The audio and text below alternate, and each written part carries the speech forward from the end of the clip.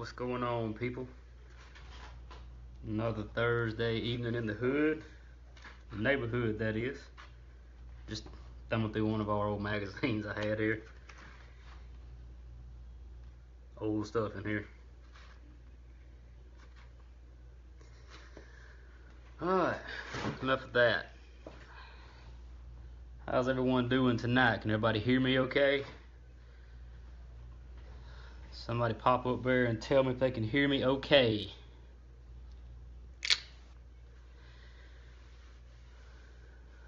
Hopefully gonna keep it a little shorter than usual tonight. Having some throat problems. Don't know, it started today, and I talk a lot, I start coughing or something, so I'm gonna have to drink some water here and there. We got several states in here tonight. Good deal. Good deal. The more the merrier. Alright, like I said in the earlier post, this is going to be a little video over just basic tire care, tire maintenance, you know, mounting, balancing, getting them ready to prep. I'm not going to go over, you know, preps, because there's just so many different types, different name brands. You know, they're all kind of based off the same chemicals, but they work a little different. So I'm not going to get into, you know, actual preps. I'll get into preparing the tire for prep and ways to prep it, and things to do before and after the race that'll, you know, help you out a lot with helping your tires last longer. You know, this is basic stuff for a lot of you people that's been, you know, racing for a while, but some of the newbies that's, you know, just starting out, or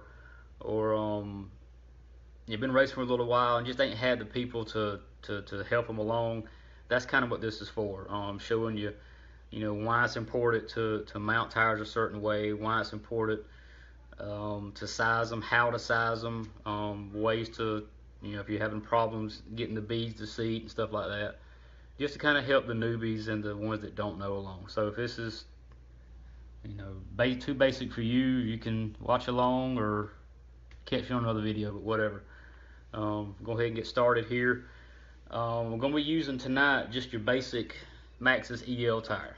That's something we had on the shelf. I just grabbed one before we left, and these tires are run a lot in the like the beginner classes, like the Predator, the true box stocks, what they call budget classes. That's what this tire is originally designed for, what it was brought in for. Budget racing is a very hard compound. Chemicals, you know, we got chemicals now that'll soften them up, put a lot of bite into them, but unlike, you know, pinks and blues and Hoosiers and Burris's and Vegas, you don't really want to soften these tires a lot, and that's why I chose this tire to work with tonight, because a lot of the newbies are in the beginner class, they're in the Predator class. I help some people here at our local tracks that are just getting started, you know, not really knowing where to go. You have to, you know, like I've said in other videos, you got to kind of watch, you know, who you ask and what you ask at a racetrack, because some people's going to help you. I mean, this is, you know, this sport, there's a lot of people in there that will jump in and really help you and get you going, but then there's some that's going to kind of lead you in the right direction, not give you everything you need to know. That's where people like me come in, because we're going to tell you whatever you need to know, because that's what we do.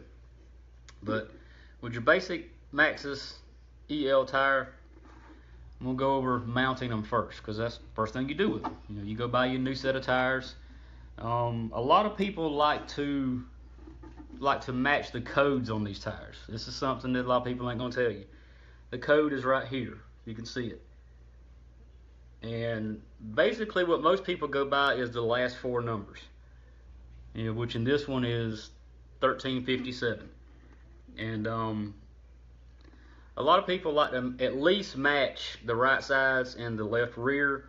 I haven't found where that's extremely important, especially in Saturday night racing, but what these are manufacturer numbers, and this is, you know, codes on, you know, what machine it was made on, what day it was made on, and you just kind of like to get stuff that was made on the same day with the same machine, because if there's any differences in them, it won't be as bad if the numbers are matched, and it just helps you a little bit, especially with big national level racing. Matching numbers is still a really big thing, and it really helps a lot on them. But Saturday nighters, it's not as important. So get your tires, match your numbers if you can. If not, it's no big deal for Saturday night racers. Mounting. You want to start with good wheels. I'm not saying you got to have brand new wheels, but you want to have good wheels that are not bent up, that are not warped, ain't been road hard and put up wet. And the first thing you're going to do, I left the tools in my pocket. I'm sorry, I just thought about it. The one night I actually wear pants during the video, I got to pull something out of my pocket. This is a valve core remover. This removes the center of the valve core. And then this is important with mounting because you want to be able to put air in it, but you don't want it to hold the air. You can get them at auto parts stores. They sell them at Walmart. This is the simplest little tool made. I got some more fancy ones than this, but this is just a basic, simple cord tool removal tool. Just like normal bolts and screws, lefty loosey, righty tighty. Now hold on to these things, especially if the tire's got air in it, because if you try to take them out with air in the tire, they'll shoot across the room and you'll lose them. And I highly recommend going to an auto parts store or something and buying a pack of these, a pack of 5, pack of 10, because you're gonna need them later on, because you're gonna lose them. I lose them all the time. Almost every time I mount tires, I lose one. Take the valve core out. Now, most tires are directional. What that means is they're made to be, the way the cords are designed in them, they're made to be run a certain way. Does that matter? Yes and no, because we mount tires. Most tires will have a directional arrow on it. That means this tire is designed to rotate this direction, which means this would be the outside of the right side tire. And you want to put the directional arrow the correct way for the left side tires also. It matters a little bit, and again, in big money racing, Saturday night racing, start off with them mounted the correct way. After you run them for a while, take them and we'll flip them, and I'll show you how to do all that later on. But most all tires have directional arrows on them, and try your best to mount them with the proper arrow in the proper direction. Meaning, this is the right side tire. This tire is designed to run that way. That'll be the outside of it, so it would match up with the core. That's the outside of the wheel. And these wheels are offset, and you can use the offset to your advantage when mounting and dismounting tires. Typically, I always mount everything face down, which is the outside. The valve core's here. That's the outside of the wheel. You get your directional, and you'll start on the wheel. Now you're going to need some type of lubrication to get this over the wheel. I still use dish detergent and water mixed up. You don't want to spray it in there. You want to get like a rag or paper towel or something, and just kind of wet it and just kind of run it around the inside. It ain't got to be dripping. There's a lot of tire lubes out there that actually help work with the inside of the tire. It don't contaminate your chemicals when you put them in there. But if you use water and dish detergent, just don't let it saturate the inside of the tire. Don't get it really wet in there. Just all you want to do is just lightly rub the tire just a little bit, and you'll be able to, you help it slide over the wheel a little easier. I'm not going to actually mount them now because I sweat and cuss a lot when I mount tires. Just ask anybody at the shop. But just like any tire, you'll work it over the wheel, and like I say, start with the outside down, and that's the small side of the wheel, which it'll go over it. The offset's a little shorter here. It's easier for it to go over. And then once you get one side popped on, take your rag, or your little whatever you're using, your tire lube, or some people use WD-40. I've used it, but sometimes I've had tires when I've used WD-40. I'll blow them up, and if the wheel, if it's not too wide of a wheel, or if it's too wide of a wheel, I'm saying this tire stretches out, I've had them actually pop off when you let air out of them. So some people use it, some people don't. I'm not saying it's a good or a bad thing, but I like the dish detergent and water. Once you pop, seen that comment come up, so I was just going to address it. Once you pop one side over, moisten this side, lubricate it up, and work the tire over the wheel. It's best to do this by hands. A lot of people still do this by hands. I have tools that I can put them on with, but most people still do it by hands. And you just want to work the tire on there. And once you get it on, this is one of the reasons why I leave the valve core out, because I just take some air and just kind of hit it real quick, and it kind of pulls the tire out and gets it in shape. And I typically, go ahead and mount up all four in the direction, with my lube, putting them over the tires, and you have to work them on. And once you get to working these tires, you'll learn how to do it and how to pop them on. It gets a lot easier. But one of the most important things about mounting a tire is actually popping it out on the wheel. This is what makes or breaks a tire in a lot of cases. And it is a must, a 100% must, that you use some type of tire ring. This is the tire ring that I use. It's a simple, this actually belongs to a friend of mine, but I use it most of the time because, we all race out the same trailer a lot. And all it is just, thin steel that's rolled, and it's got a clamp on it, and you clamp it down. And it squeezes the tire down. And the reason you want that to happen, when you put this in the tire band, and you'll squeeze it down. You don't want to squeeze the tire until the sidewalls begin to compress, but you're gonna get it pretty tight on there, because what you want is when you shoot air in this tire, you don't want the tire to blow up this way. You want it to blow out, because the wheel itself is wider than the tire. And in order for the tire to get out on the wheel past the beads, and this is the bead right here, that's what, when that popping sound you hear is when it pops over that. You want the tire, when you shoot the air to it, you want the tire to blow out this way and not this way, because it will stretch the cords in the tire, and it could cause it to be shaped funny. It could stretch the cords in the sidewall, which with an EL tire, that's the weakness of this tire, is the sidewall. It's got a really thick bead on it. They're hard to mount sometimes. They're hard to get started over the wheels. But you got to be real careful, because if you feel, it's got a really hard bead right there, and then if you push down, you notice it gets really soft right in there. Really soft. It's like there's almost nothing there. That's the weak point of these tires. That's what wears out on them. It's not the tread, it's the sidewall. The tread, I've never seen an EL tire wear out. I've seen some feather like on asphalt or really hard dirt tracks. It's been prepped too hard. But what happens is these sidewalls right here, they wear out and they start stretching. The tire begins to roll under the cart more and more and more, and begins to bounce and squeal, and you lose speed. But that's why it's important to use a tire ring, because you can clamp it down, and when the air goes out, it pops it out. You can also use your same lubricant that you use to push the wheel on with. Just kind of, wipe some around inside the wheel, like in this area. There'll be an area out right here. Just wipe it in, get some on it. Clamp your tire ring down. Now, you don't have to go out and buy professional tire rings. You can go to Lowe's, Home Depot. They have this metal sometimes, and buy it. And I've seen people buy this metal and use ratchet straps. Just the big wide ratchet strap. That's fine. Just don't use the ratchet strap itself on the tire. I have seen numerous times, people at the racetrack with ratchet straps around the tire, and they'll put it around the tire, and it'll squeeze the tire in like this, and then they'll blow it out, and that could damage the cords inside the tire. And the cords inside the tire is like the bones in your body. That's how the tire keeps its shape. That's how it keeps its rigidness on the racetrack and stays, the footprint stays where it needs to be. You mess up these cords, it's like you running with a hurt leg. You're not going to be fast.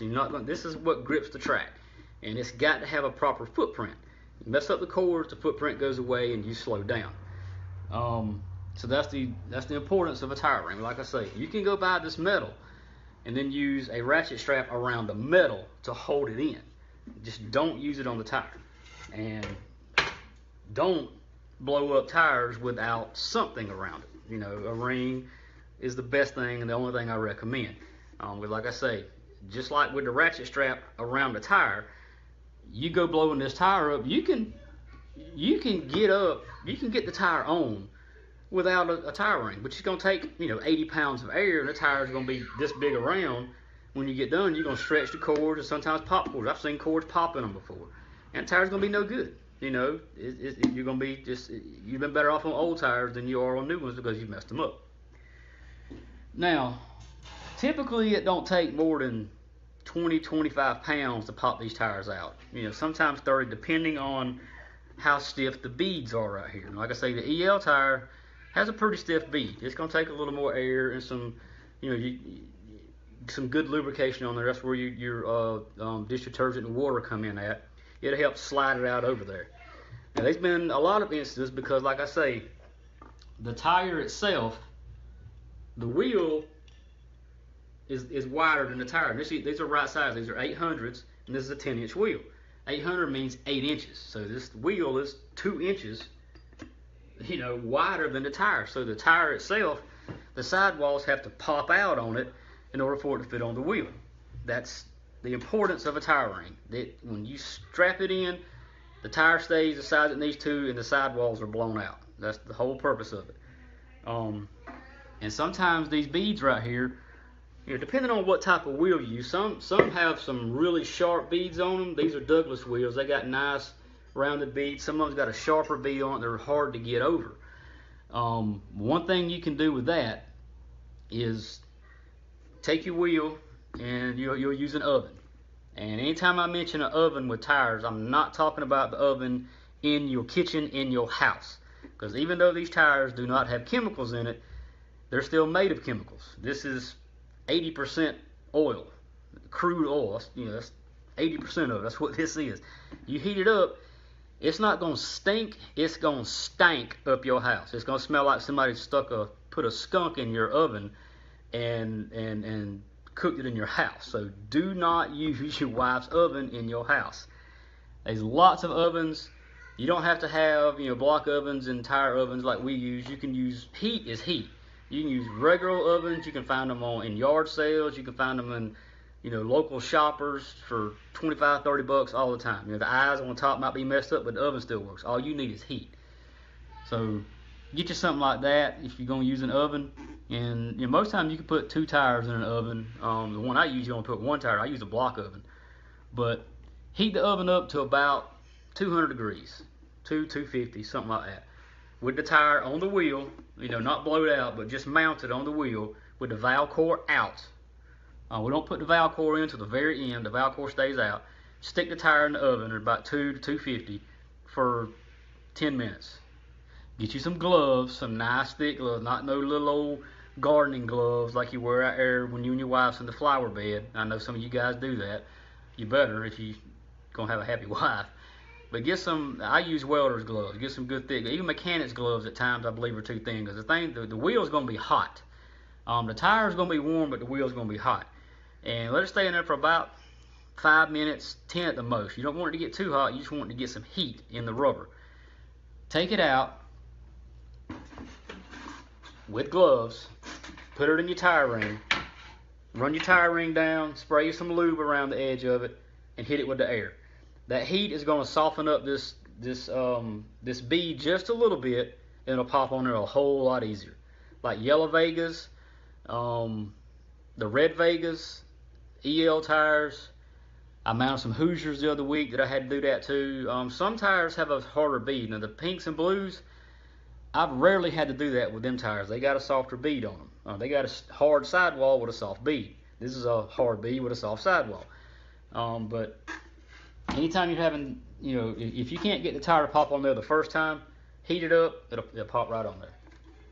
Alright, and then once you pop them on there with your tire ring, you'll get up to 20-25 pounds, let the air loose. The valve core is out, all the air is going to come out. That's a good thing. The tire's mounted, it's beaded, it's seated on the bead, it's going to be fine. If it pops loose, you've done something wrong. Or you got something wrong with the tire or the wheel. Take it out, go to the next tire. Do all sets that way.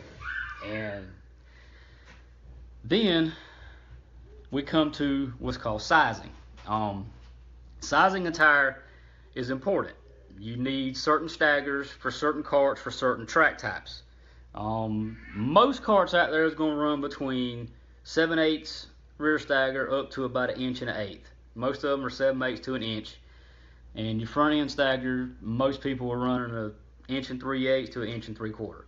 And it's important that you keep those tires that size, and it all begins with how you size them the first time. What I do, I use the oven again, and I keep the oven around 250, and with the valve core still out, I'll take the tire and I'll stick it in the oven for 10 minutes tops. If the tire's still hot from the first time, you may want to just put it in there for 5 minutes, but if the tire's cold, put it in there for 10 minutes. Take the tire out, put the valve core in it with your valve core tool, and put some air in it. You ain't got to check it, just put 5, 6, 7 pounds of air in it.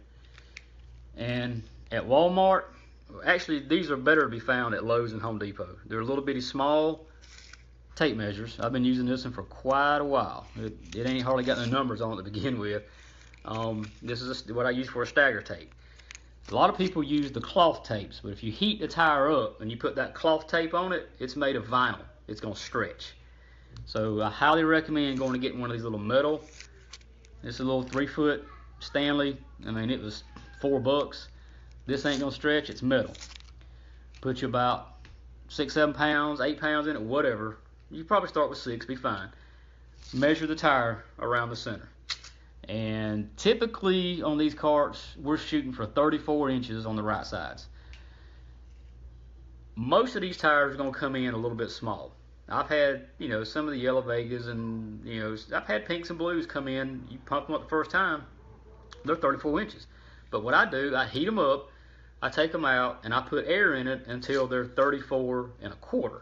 I go 1/4 inch over what I actually want the tire to be if I'm inside rolling it. If I'm not going to inside roll the tire, I put it pretty much dead on 34.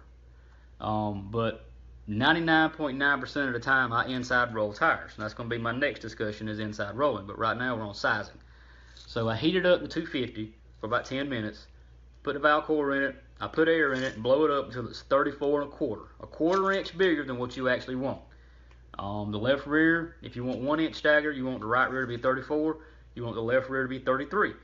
Do the same thing with the left rear. Heat it up, put something just fell. Heat it up, put air in it until it's 33 1/4. And the right front, heat it up, 34 1/4. The left front, typically we run those around 32 1/2, so you're gonna want it 32 3/4. 1/4 inch bigger than what you actually want the tire to be. Set them to the side, and they need to sit there overnight at least. I try to let them sit for 24 hours, but 12 hours is good. Or do them at one night and come home the next night and start your inside rolling if you're going to do that. You don't have to inside roll tires, but it really helps the life of the tire and the characteristics of the tire if you inside roll it. When you come back from work the next day, you go work on the tires. If you're going to inside roll them, you have to have, there is a right way and a wrong way to roll tires also. Rolling tires means we're putting chemicals inside the tire. Yeah, woo, chemicals inside the tire. Easiest way to do it, once again, taking your valve core tool, which is a very important tool. Your tires have been sitting there overnight and they cooled off. And what you've done with heating up the tires, you've heated the cores, and you put more air in it, and sized it bigger than what you actually need.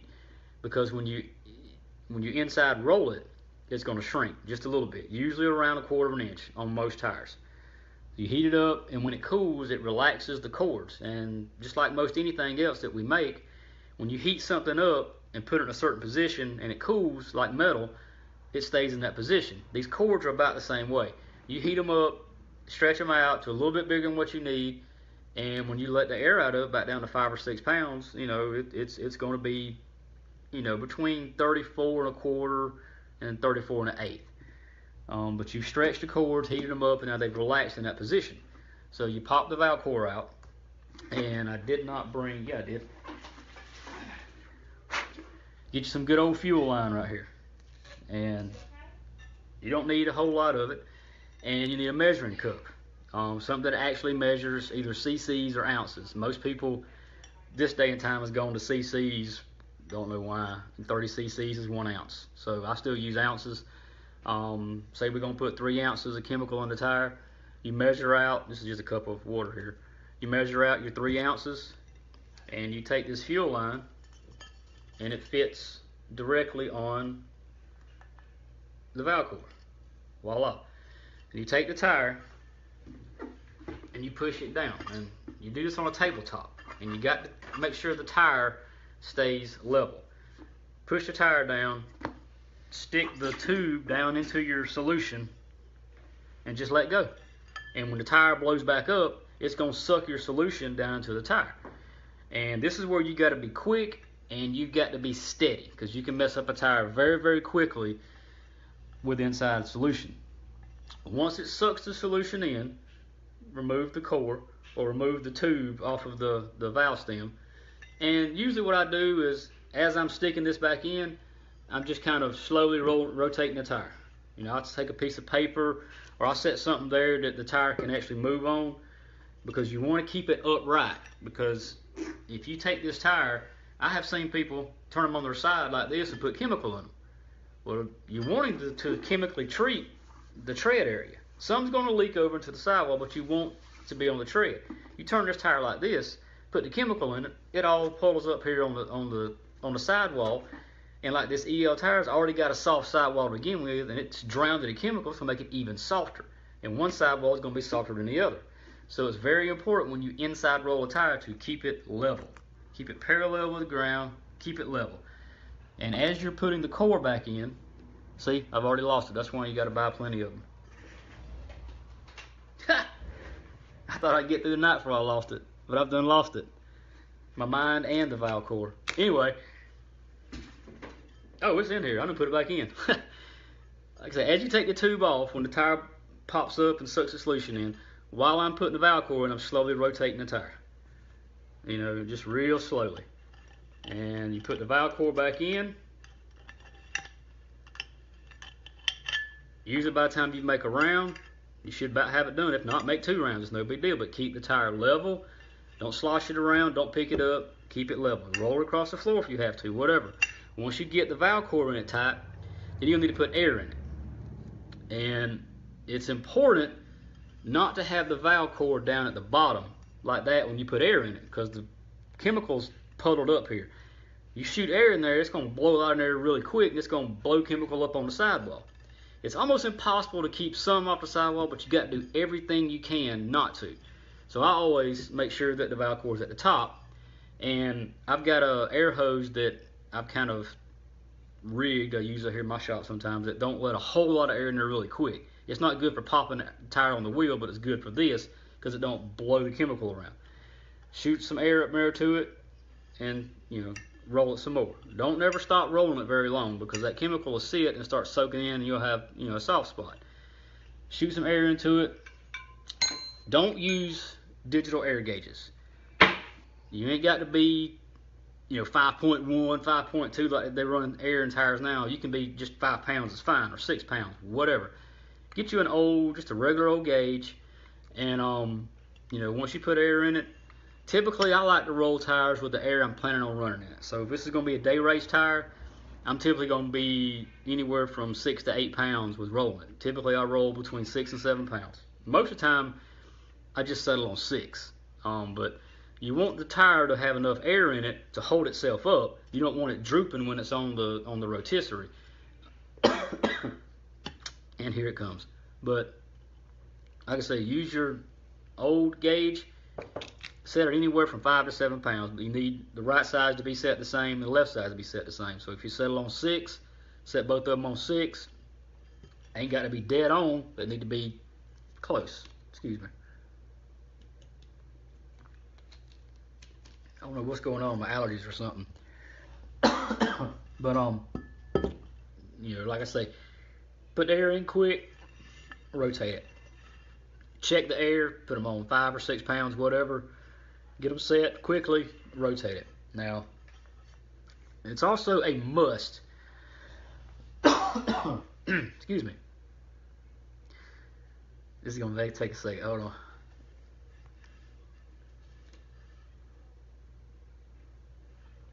Woo. All right, let's start over.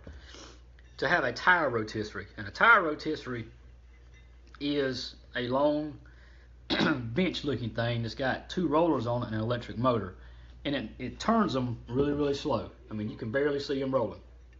Now, you don't want them rolling real fast, but you don't want to, have it almost stopped. I mean, you want to just barely see it rolling. A lot of people have made their own. You can buy them. I bought mine from Rebel Fab, and works great. But you've also got to make sure that tray that it's rolling on is level. Good Lord, I'm getting choked up here.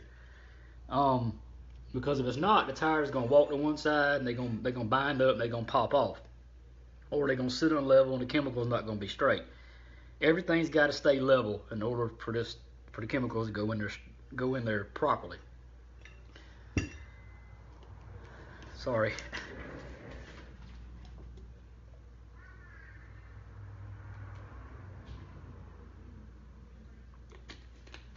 This might be shorter than normal tonight because my voice goes away. I won't be able to do nothing. All right, now once you get the chemicals in it and get them rolling, hold on just a minute. I'm sorry.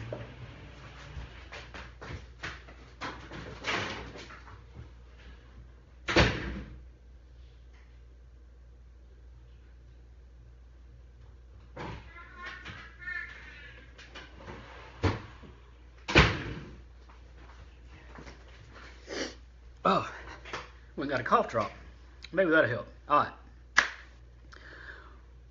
Once you get them on the rotisserie, they need to roll my type of prep that I use. Now, I don't know sign language. I'm sorry. I can write stuff down, but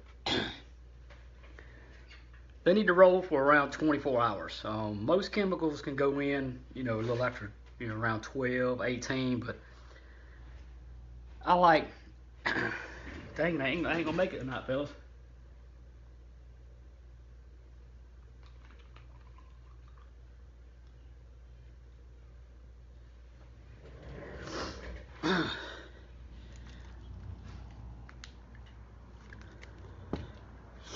All right, let me try it again. My voice is actually fixing to go away. That's probably gonna be a good thing for some people.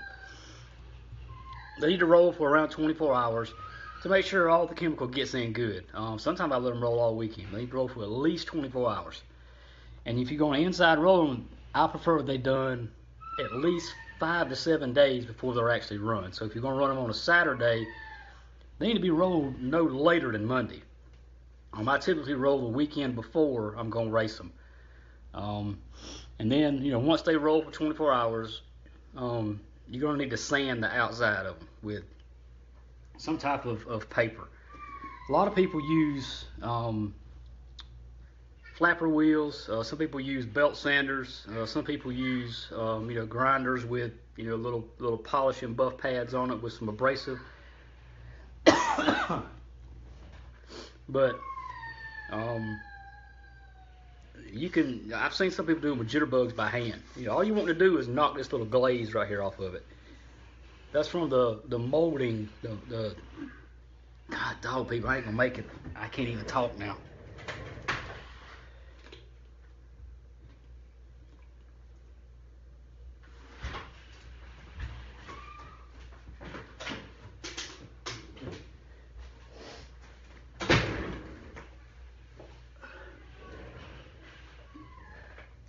I'm sorry. I'm gonna try to drink water. If my voice goes away, I'm gonna have to stop. I'm sorry, but just throw it. Good thing I don't play baseball. All right, good shot.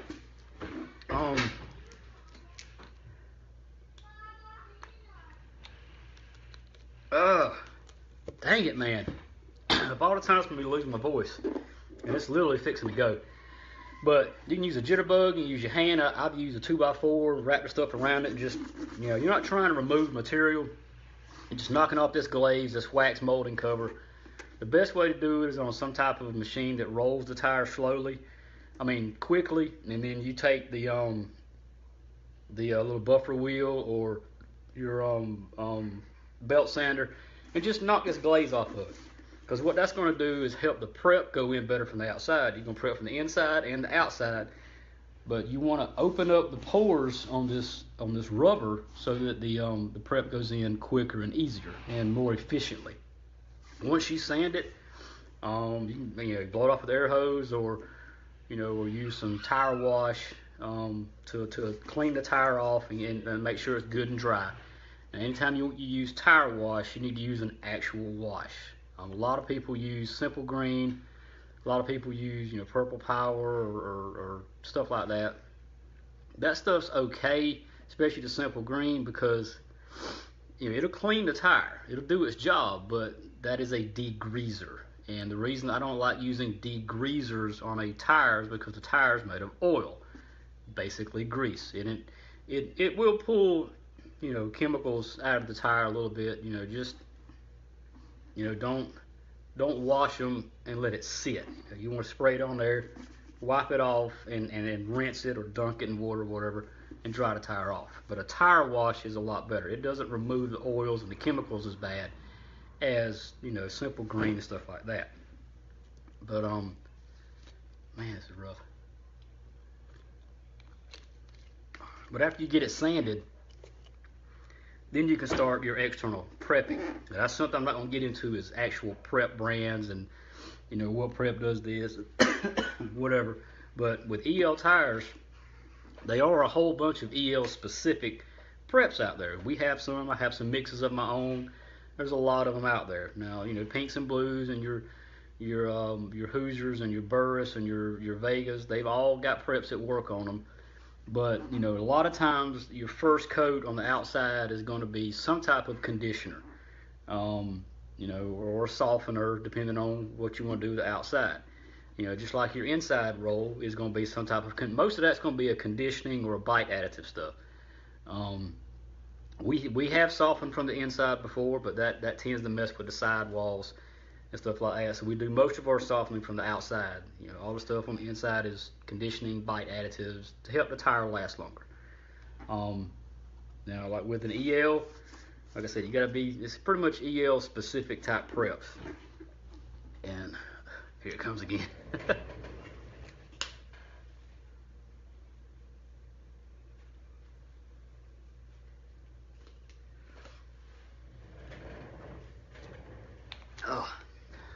Go over and chug 2 of them and see if that helps.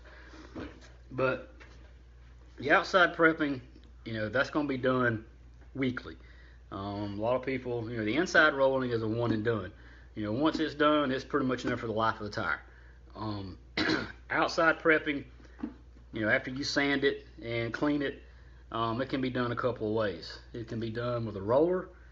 You take your chemical and you pour it in a little container and just spin the tire and roll them outside. That's putting it on really thick. That's really hard, heavy coats. And a lot of times that's what a lot of people use at the track to get something in it really quick and really hard. Another way to do it, which is the way a lot of people do it, is with these wax pad applicators. You can buy them at, of course, the Dollar General is where these come from. You just take your chemical, whatever you're using.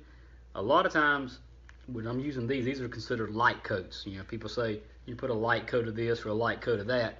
You're probably going to want to use this. And I'll get a bottle and God.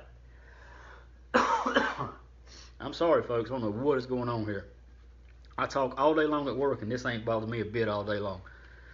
But I'll take my chemical bottle and take the top out of, my degreaser or Windex or whatever, and most of them will screw right in, and take it and spray on this applicator pad, and you're not wasting a lot, and you're getting good, coverage, and then just, wipe the outside of the tire with it. And people say, you can do 2 to 4 coats a week of whatever your conditioner is, whatever your outside prep is. Not getting into that, but 1 coat of this is usually about 2 coats of this. So just keep that in mind. And people say you need 2 to 4 coats. A lot of times they're talking about 2 to 4 coats of this, not this. But that's up to whatever kind of prep you use, whatever program you on, whatever they want you to do. But typically you're going to do the majority of your outside prep the day of the week of the race, sometime in the middle toward the latter of the week. Typically I like to prep on Tuesdays, Thursday, and Friday, and that way my chemicals are in the tire, they're fresh, and you need a little day in between your first actual coat for everything to soak in and get blended in good before you go doing your heavier coats. And then a lot of times we'll use something a little different at the track, which is the chemical that people say you're firing off the tire. We'll use a chemical that don't really soak in good. It's not a conditioner, it's not really a bite additive, it's just something that helps the tire grip really fast, really quickly, because heat is what activates the prep in the tire. And you want that tire to get out there and get hot pretty quick so that your inside prep and your weekly prep that you've done to the outside reacts and begins working on the tire. And you hear a lot of instances where they start up front and they take off and they running good and they have a caution, and all of a sudden they just go to the back because the other tires didn't fire. Well, that's the chemical we put on the outside there at the track helps that inside work that you've done during the week before, and the outside work you've done the week of helps it react and start gripping and getting in the track like it should. And that's just different ways to work the tire. You need to get with somebody that's got a program that knows your local tracks or knows these tires and stay on a program, because these tires, especially ELs, they don't like to have several different preps put on. If you start out with something, you kind of need to stay on that, because say you're using an FTS product and then you go to, I don't know, Southern Comfort or something like that. Sometimes those preps won't work together, and it messes up the tire, messes up the compound. I mean, the way the rubber works. Anytime you put a chemical on this rubber, it changes the way the rubber is permanently. And so a lot of times other preps won't work on top of what you've already done.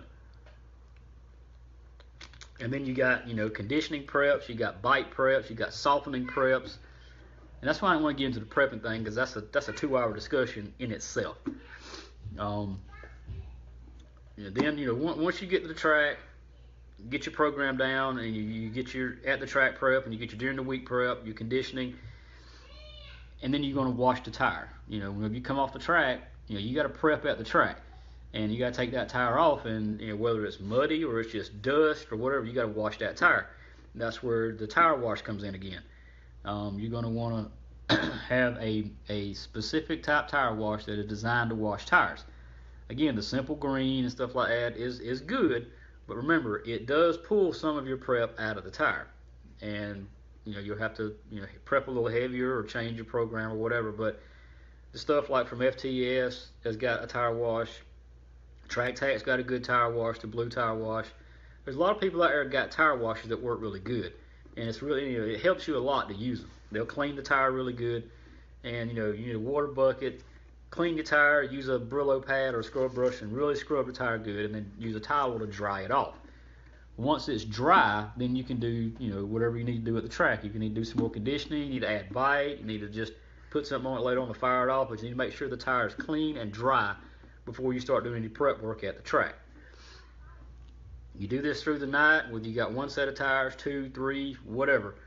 At the end of the night, when you get done racing, it's also important to wash your tires before you leave the track, because that dirt on them will, the reason you washing these tires is just like the reason you sanded them.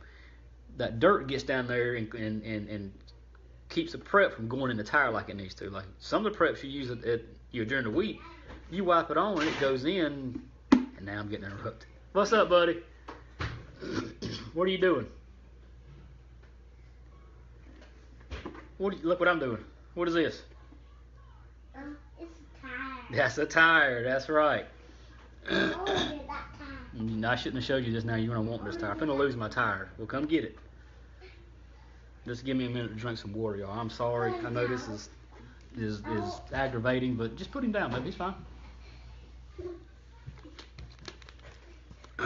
But to come get this tire, you got to come say hey to everybody. Come here. Say hey, everybody. No. Say hey, everybody. You want to put it on your head?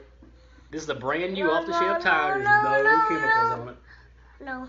You don't want it on your head? Oh, this. Who is that right there? Is that a monkey? Yeah. It's a monkey. Don't smile at them. Don't smile at them. Don't you smile at them. Don't you stick your tongue out. No, my tire. This is your tire now. You heard that, Hunter. This is his tire now, so I guess you just bill me for it later. All right. You going to be gone?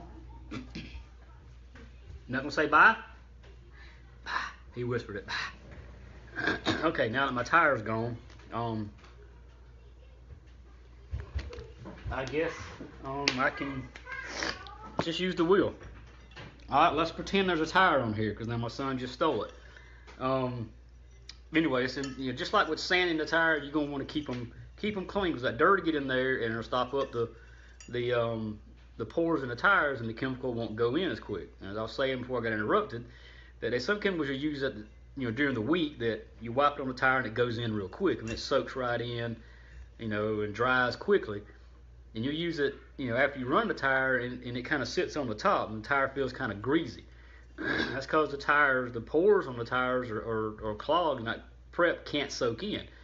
That's why you see people at the track sometimes with sanders, and they'll sand their tires at the track to knock that little glaze off when they get hot and make the chemical go in quicker. That's not something you need for Saturday night racing. You just need something to clean the tire good. That's why I say use a Brillo pad, because it'll scuff it a little bit as you're doing it and make sure it's good and dry. And then your chemical will go in your tire like it needs to at the track and you'll be fine. But when you leave the track, make sure you clean them with the tire wash. And you don't have to prep them, but excuse me, man. But just wipe them down, dry them up, put them on your tire rack or wherever you put them at, and go home.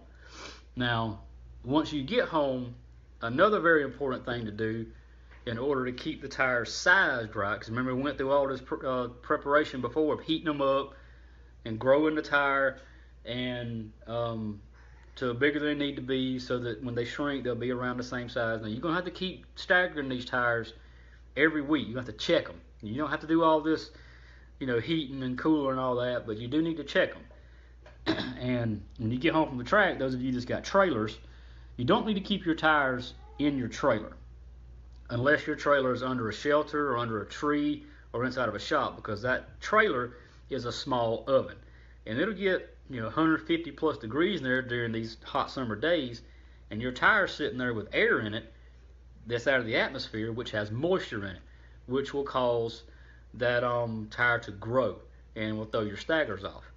And it also it heats the tire up, and it can affect the chemicals in it and stuff like that. But the biggest thing is it makes them swell. So I tell people to either put it under a tree, under a shelter, or Sunday, you can leave them there overnight, and the next day come out there and just take them out and put them in your shop. And if you're going to race the next week, you can Monday or Tuesday get your tires out, put your 5 and 6 air in them, or 6 and 7, or whatever you run in them, and recheck your stagger, with your little gauge around the center. If they've shrunk a little bit, you can add a little air to them, let them sit for a while, and they'll kind of, pop back out. But most of the time, once you get a tire sized, it's going to stay within a 1/16 of it, if you've done it right, pretty much until it's wore out, which is a couple, 3 races if you want to wear them completely out. Now, as they wear, they will shrink because the rubber is leaving off of them. But stagger is something you're going to have to check weekly, and another thing is people that race out the back of their truck. I race out the back of my truck all the time. I still do it quite often. When you go into the racetrack, have your tires covered up. I've used garbage bags before, the black garbage bags, just stuff them in it, because going down the road, that sun is just blaring down on those tires, and it can evaporate the chemical off of them, or it can cause them to swell. It could cause them to shrink. It could cause all kind of things. The sunlight is really rough on these if they're in the sunlight for a long period of time. So just stuff them in a box, stuff them in a garbage bag, or just hide them from the sun. Direct heat, a lot of heat is not good for these tires. And sometime during the week, before you go race again, it wouldn't hurt to resand them. Just lightly scuff them That's where I've taken, you know, a 2x4 and, you know, some mild paper and just kind of, you know, run over them, just kind of scuff them, clean them up, and then start your prepping program again. You know, whether you're using conditioner or bite additive or softener during the week, whatever you're using, you know, you start your program, whether it be, you know, Tuesdays and Thursdays or you know, Tuesdays, Thursdays and Fridays like I do, or whatever. You gotta keep the chemical in the tire. You gotta keep the tire standing. You gotta keep the tire clean. You gotta keep the tire size. This is all important if you're gonna, you know, be competitive. You're checking, restaggering them, making sure your stagger stays right. You may have to, you know, go up a pound for a couple of days and go down a pound a couple of days. Kind of stretch and shrink the tire just a little bit to kind of keep that tire where it needs to be. I mean, you can ask the guys at the shop. You know, I work on my tires right out there, and people come in all the time, and I'm working on tires and showing them what I'm doing. You know, I don't try to hide it at the back and this, that, and the other. Folks walk in, I'm working on tires, I don't stop. I just keep right on going unless they need me to do something. That's just, you know, to show them that it takes. I don't race a lot. You know, I've raced, you know, twice in the past month, and I hadn't raced since probably June before that. But I'll work on tires for, you know, 5 or 6 solid days before I go racing, and you know, to show everybody how much work it takes. But if you're gonna run up front, you're gonna be competitive, and if you want tires to last, this is the kind of stuff you've got to do. You know, I've helped out a lot of people here recently that bought new tires and new engines and all from me, and I'll prep them up for them, work them up, sell them to them, and they go to the track and they never even wash them. I kind of take some of the blame on that because I never told them that. I just assumed that they knew. They've been to races and watched races and wonder why they're not running good. So I have to get them on a tire program and help them out with it. And they slowly, you know, start getting to the front. You know, tires, you can say what you want to about engines, about chassis, about this, that, and the other. Tires is what wins races. I'm an engine builder. I'm an engine guy. I make a living off of engines. I don't make jack off tires. We don't even hardly sell tires. But tires are what wins races in most cases. Hey, that rhymed a little bit. But you gotta, no matter how much horsepower you got, or even if you're off a little bit on horsepower, if you can't hook it up, you're not gonna do good. And if you're under horsepower and you got the wrong kind of tires on, you're in the track too hard, you're not gonna be fast because you're gonna slow down through the corners because it's gonna drag speed out of it. I've had some guys bring engines to me to dyno that's been winning races. This won some money races, and they was almost a half horsepower off from what we're producing, but they're winning races because they're up on their tire program. They're getting through the corners faster than everybody else, and people's got a little more straightaway speed than them, but they're killing them through the corners, and that's where the races are won at. Now, we've gone over, you know, mounting and lube and sizing, and I've actually, for the first time, got notes. That's why I keep looking over and making sure I'm going over everything. But now, when you get ready to pop those tires off and mount new tires on it, you know, dismounting is just as important as mounting, because number one, you don't want to bend your wheels, and number two, if those tires really aren't worn, they're just a little past what you want, you can sell them to somebody else, but you don't want to mess them up before you sell them to somebody. And now that I don't have a tire, it's going to be hard for me to use my tools here that I got to dismount with. One of the most popular and still pretty widely used for Saturday night racers is a dismounting tool, you know, kind of like this. You know, it pretty self-explanatory. You know, your tire, you want to take your valve core out with your valve core tool. Goes up, and the mechanism, you know, pushes the tire off the wheel. And then you push off this side. Man, what is he doing there? Same thing. Mechanism, you know, pushes the tire off the wheel. You have to kind of work this around a little bit, and you know, but a lot of people still use these. This one's probably 15, 20 years old here. You know, we got, you know, different types here. This is, you know, something that I got also that, you know, uses a screw at the top, and this goes over the wheel and it goes down and knocks the tire off the bead. Whatever you use, you need to use some type of proper tire dismounting tool so you don't mess up the sidewalls. But there again, just like mounting the tire, you got offsets in the wheel that's going to help you dismount the tire. Hello again. How are you?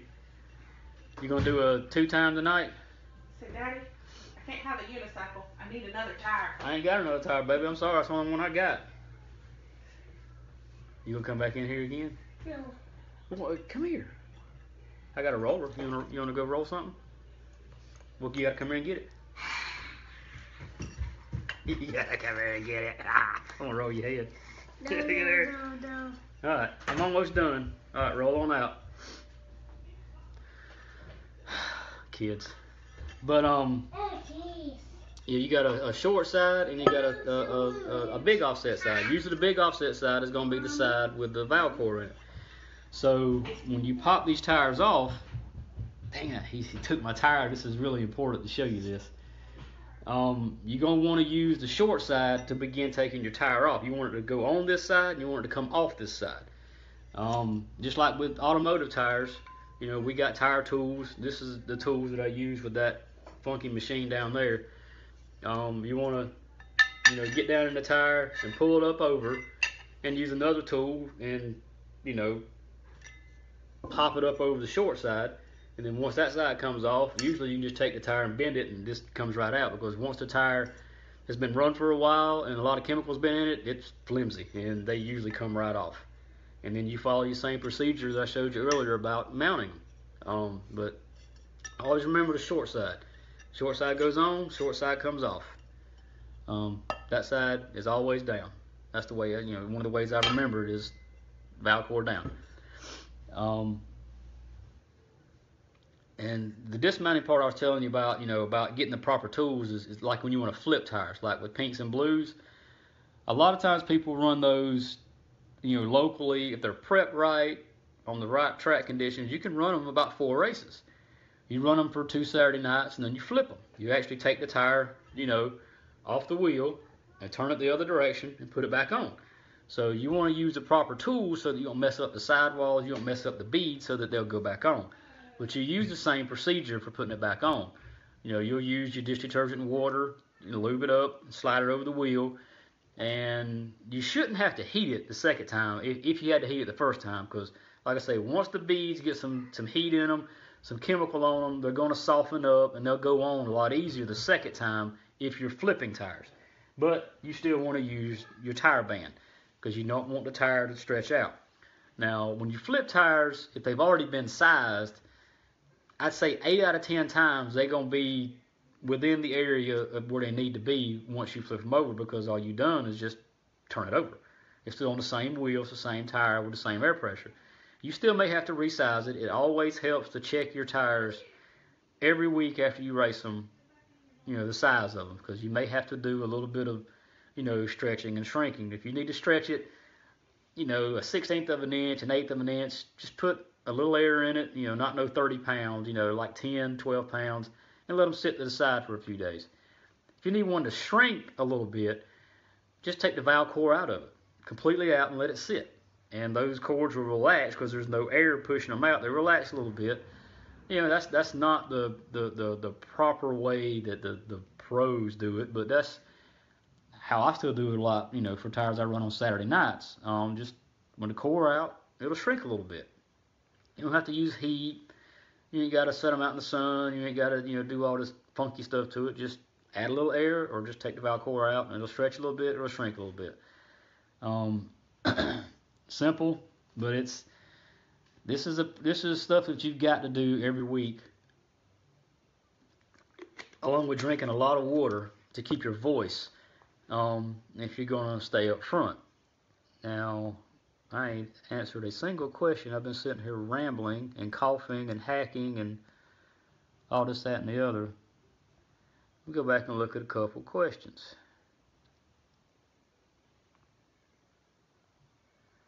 No, I'm not going to Talladega Saturday. Actually, my son that just left here is having some minor surgery tomorrow, so I'm going to be down for several days. I won't be at work tomorrow, or probably most of next week. But no, I'm not going to Talladega. Alabama. I see one half of the Strong Arm Racing team has been with me tonight. Need to get the monster on here. It would be interesting.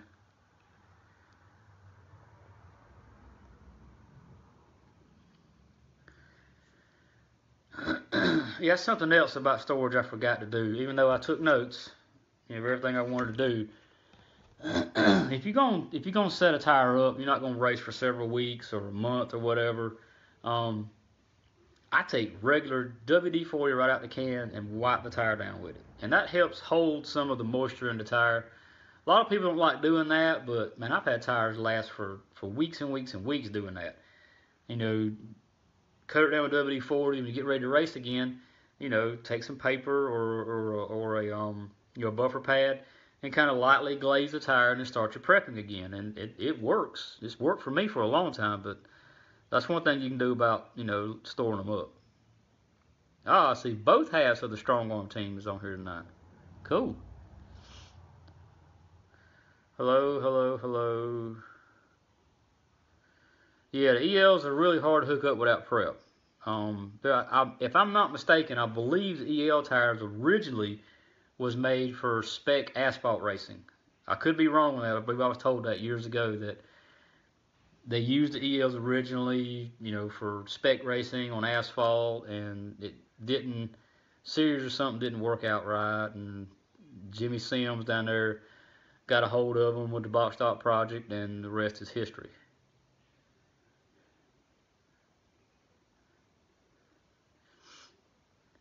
Don't use your wife's oven or her freezer. That's right. You can freeze tires, if you're getting into cutting. Sometimes when we're cutting tires, I ain't get into that about, shaping them and this, that, and the other. But we have froze tires like that for 12-year-old Dunlaps. Ooh.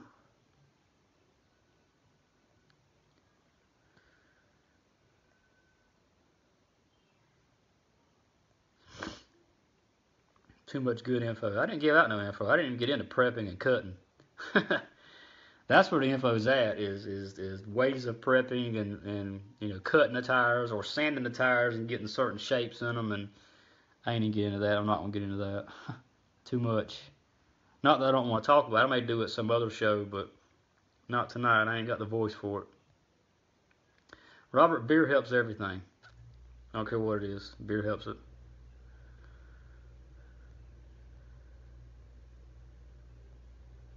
Oh, now Lannon's getting a lot of attention.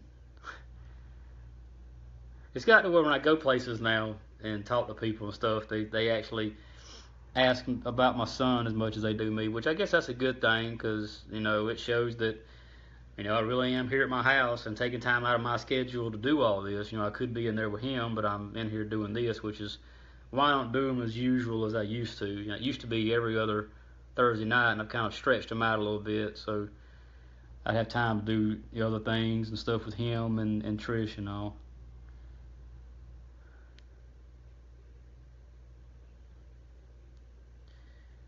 If a turf 15 6x6 will seal on a 6x6 wheel. Ooh, I don't know. A 6x6 wheel.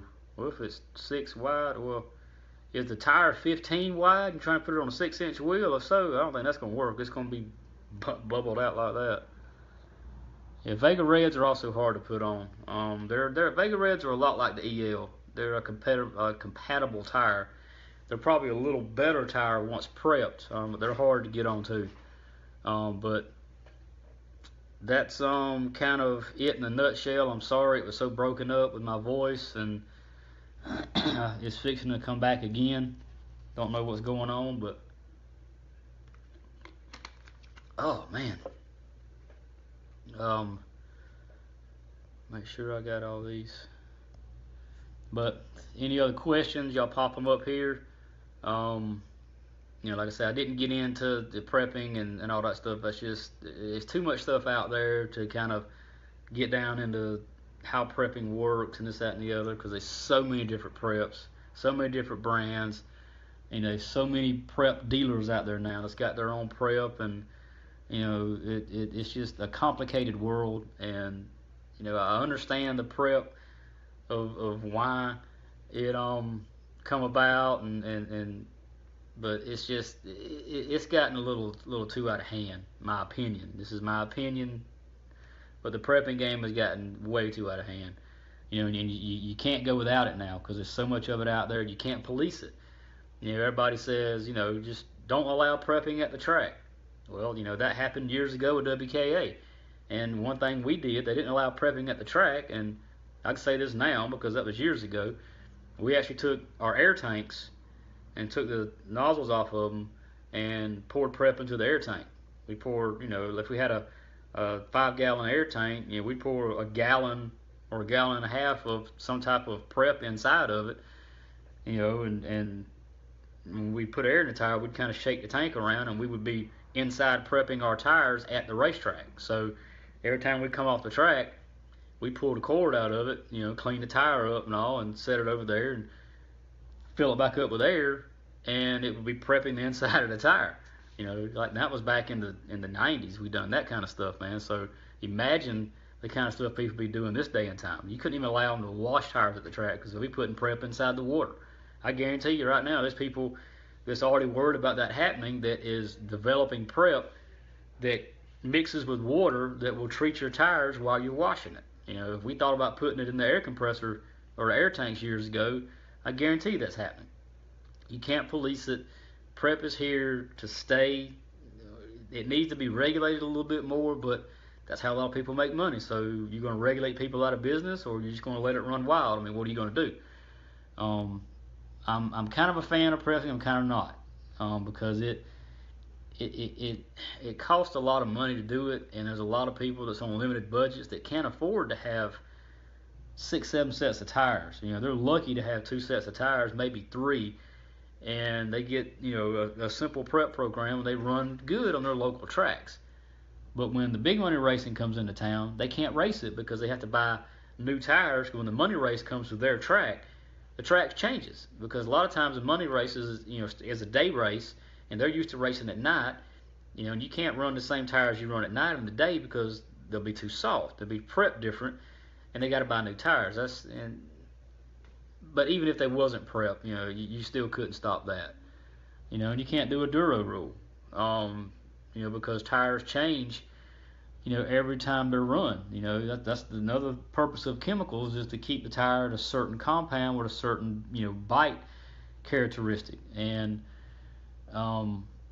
you get a tire, and I've tried this before, because we tried to help them years ago with testing with stuff, and we'd get a tire and we'd go run it like on a normal Saturday night, put it up, and it would get harder every week. It wouldn't, wear as bad because they wasn't as soft, but it would get harder every week, and you'd still have to buy new tires every race to get them as soft as where they need to be. So a Duro rule really wouldn't work. It'd have to buy new tires instead of buying chemicals.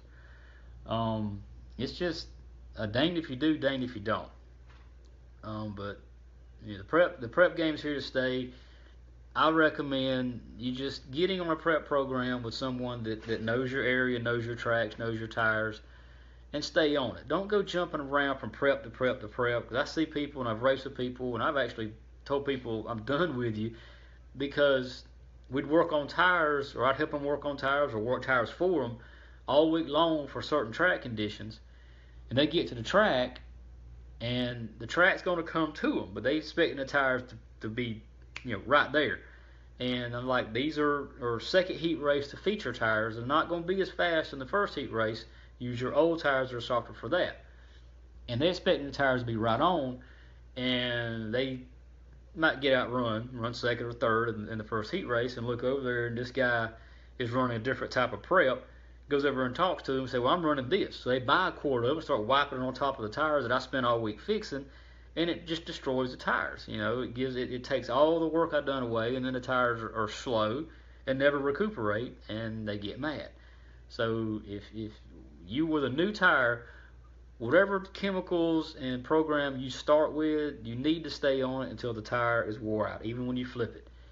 A lot of these preps out there are made off the same bases, but the chemicals they put in them for bite additives or to make them, go in the tire quicker and stuff like that. They react different. So stay on the same program. If you want to try a different program, get a new set of tires and use that program. But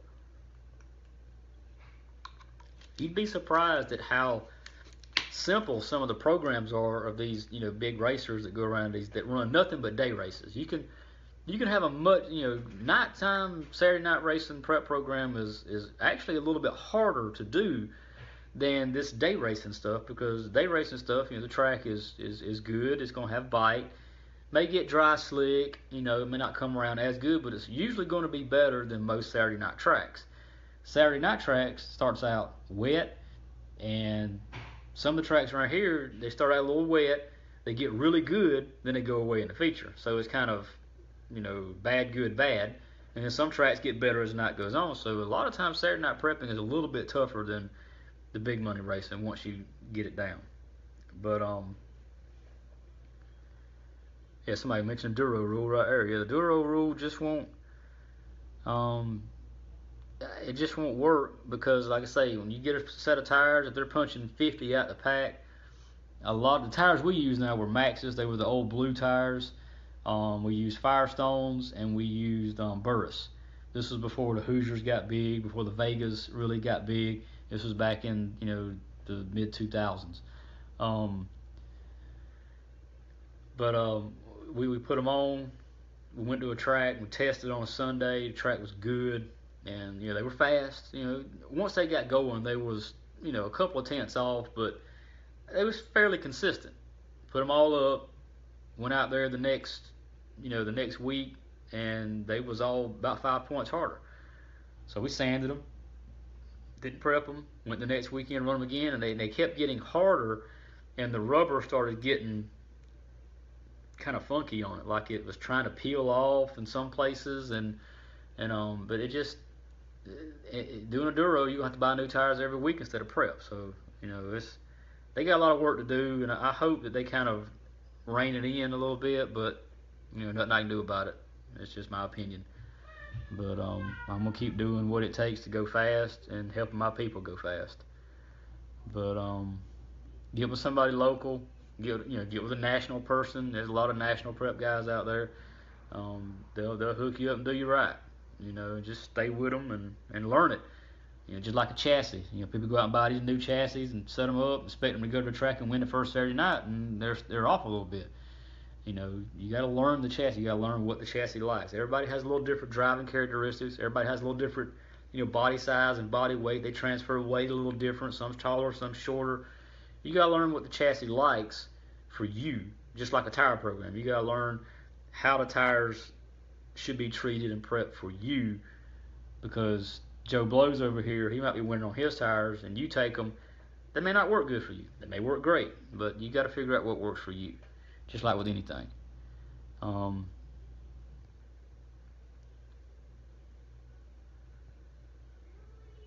what'd I do? Ooh, I was gonna block somebody. I didn't know I had that option. How about that? I've got the power. Alright, and my voice is okay right now, but I'm probably fixing to end it up here, because that's pretty much it. Went over everything on my list.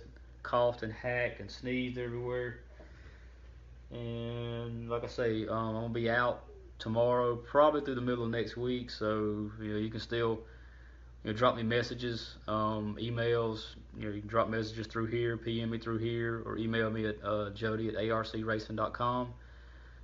Call and leave me a message. I'll get back to him quick as I can, but it depends on how well his little outpatient surgery goes and how quick I'm gonna come back. But got priorities first, and that's where I'm going to be. So appreciate everybody coming by tonight. And sorry I was in and out so much and losing my voice, and it's fixing to go away again. But